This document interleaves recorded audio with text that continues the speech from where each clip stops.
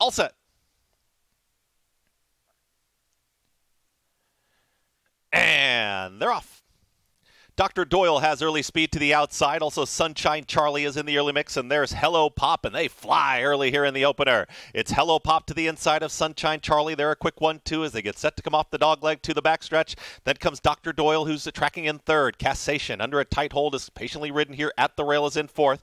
Then comes the gray. That's Sand Dune, who just had to check just a touch there. Actually, that's going to be magical. Jamie the gray is moving up on the outside as Grouch. Towards the tail end of the field as here comes Billy, and at the back, there's Sand Dune. They work into the far turn. Sunshine Charlie's got the lead, has dispatched of Hello Pop, but here comes company towards the outside. It's Grouch who's on the move with Dr. Doyle. Cassation still looking for a way through, and Paco Lopez might dive down towards the inside. Lost a touch of ground at the top of the lane. Sunshine Charlie is kicked on, and Sunshine Charlie is still there. Here comes Grouch motoring on the grandstand side, and Grouch means business. Cassation's got a clear run down at the inside.